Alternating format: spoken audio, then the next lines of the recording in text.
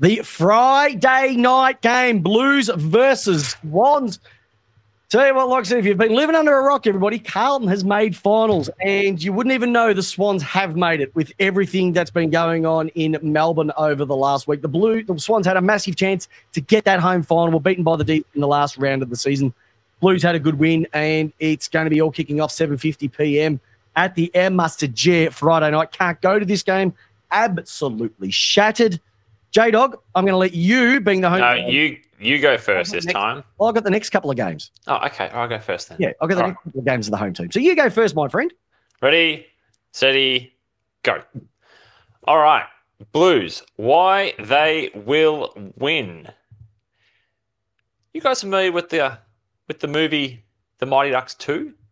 In there was a stunning game-shifting pairing that really altered them and gave them the chance to beat the Icelandic team. We're talking about the Bash brothers. Carlton's midfield will bash the shit out of Sydney's midfield. We're talking Cripps. We're talking Hollands. We're talking Akers. We're talking Pitnet will smash in. Oh, it's going to be so bad. Doherty, Hewitt, McKay in the forward. It's all there. We know Carlton's football. We have spoken about Carlton's brand. They are a brutal bash team. They've got a forward structure that most teams would absolutely cream their jeans to have. De Koning, Kerno, Mackay, Martin, Cottrell. Where does it stop for this team? And they have a huge ability, and this is my only stat that I'm bringing tonight because I don't like to do stats, but they have a huge ability to win the ball back. I think they're number one. I think they're number one in the team in the AFL for that too. The ability for them to actually stop the other team from getting a run on and get that ball back and win it, they are the best at it because they will bash you up. Why they would lose though, and and hand on heart, I don't see Carlton losing this game against Sydney, but why they will lose, it's the ability for Sydney to absorb forward repeats. I don't know how they do it. It's just like an old dam wall that's been there for 170 years and just will not burst. The way that they can absorb forward 50 attacks is unbelievable. I don't get it. I also think that Sydney have a raft of really, really crafty young players. You know, we've got Heaney, who's no longer young, is getting a bit on there. But Papley, you've got Lizard, Chad Warner, Errol Goulden. You've got a really strong young list there. I think individually they can be quite brilliant, and I think that they also have the ability to turn the game. I think Heaney running around the forward line, if he gets loose, I think he can also kick 4 or 5 off his boot. We've seen him do that. We've seen Papley do the same thing in games this year. The one thing that Carlton concerns me with them actually winning this game is the experience. First time finals experience in 10 years.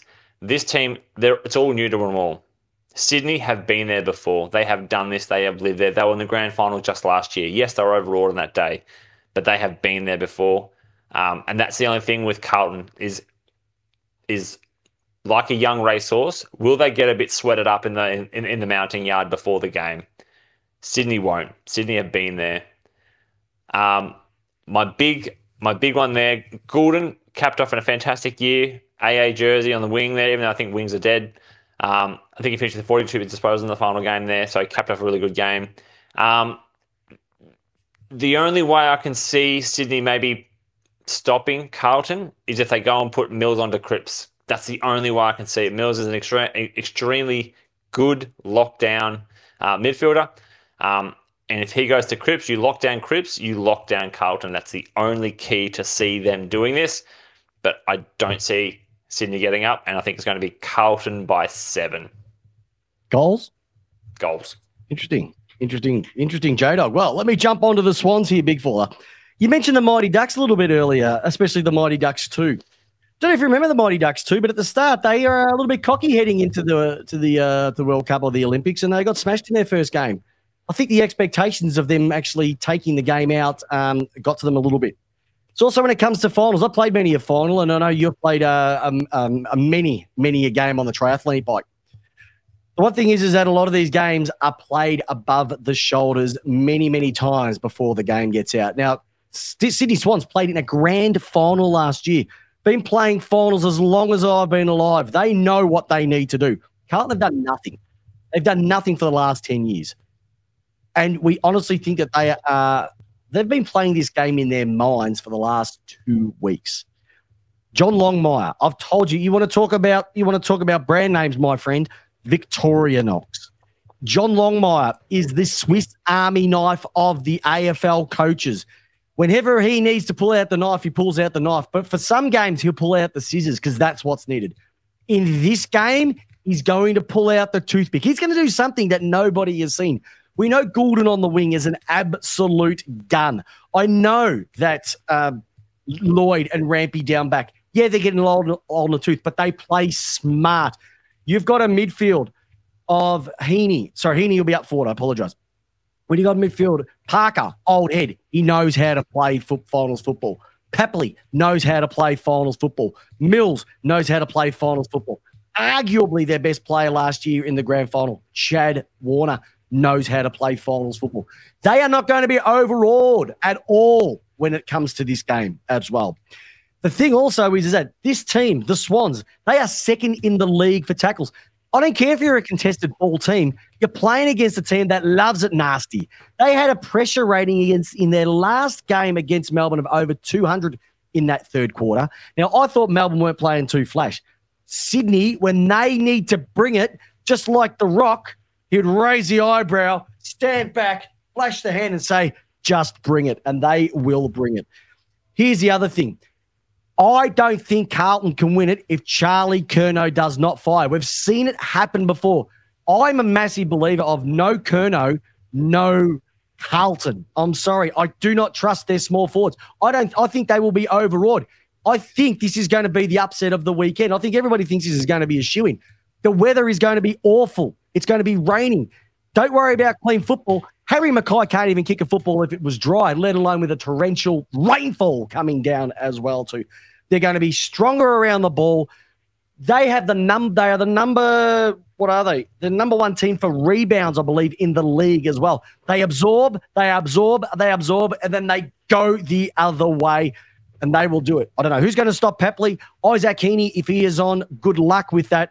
And I just think that there's so much to like about Sydney. They are bred for this. They are the underdogs, and they don't care.